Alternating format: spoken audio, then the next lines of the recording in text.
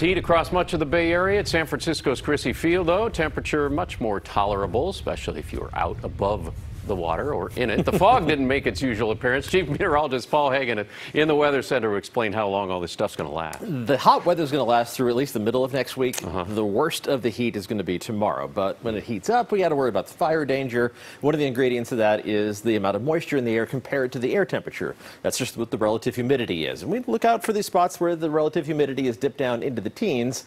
And that's where it is in Santa Rosa, Fairfield, Concord, and in Livermore. The good news is, while these numbers are going to be in similar territory tomorrow, if not a little bit lower, we are going to have light winds for most of the day. Check out these futurecast wind gusts, and these are the gusts, not even the sustained winds. This is very light for the Bay Area, around 5 to 10 miles an hour. Picks up a little bit during the afternoon, but if we can keep those wind gusts below 25 miles an hour, it means the sustained winds are likely to be below 15 miles an hour, and that helps with the fire danger. When it's going to be as hot as it is tomorrow, all it takes is a spark, so make sure you are staying fire aware. Right now, seeing a little bit of cloud cover floating overhead. That's actually coming from way down to our south. It's not dropping any rain on us, and it's not slowing down the warm-up. Look at these temperatures. 77 degrees downtown.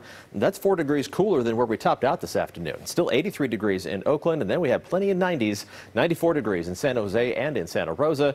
It's 98 degrees in Concord and a whopping 101 in Livermore. I showed you at the top of the hour. It's 103 right now in Fairfield.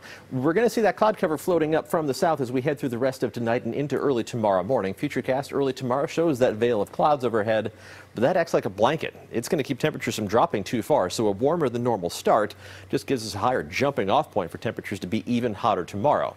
We're not going to see that fog and low cloud cover. These clouds, like what we have out there right now, way up in the atmosphere, so they're really just going to filter the sunshine rather than blocking it. We'll see those through about mid-afternoon, and then that batch of clouds slides up to the north. We'll see another batch of clouds for the second half of the weekend, but once again, it's not going to have a big impact on temperatures. Plenty of heat in store for us for the next several days. Low temperatures, warm for this time of year. The warmest spots barely dipping below 70 degrees for our lows by tomorrow morning. That's mainly going to be far inland in the East Bay, right around 60 degrees in the city. A lot of low to mid 60s, even the cool spots barely down below 60 degrees. And here's the heat for tomorrow. Brace yourself. 81 degrees in the city, close to 90 degrees in Oakland, well into the 90s around the South Bay, and close to 100 degrees for the Santa Clara Valley. Forecasting a record-tying high temperature of 98 degrees for San Jose, around 100 degrees for the North Bay, and then the hot spots farther east, especially east of the Diablo Range, approaching 110 degrees from Fairfield down towards Antioch and Brentwood, around 105 degrees for much of the Tri-Valley.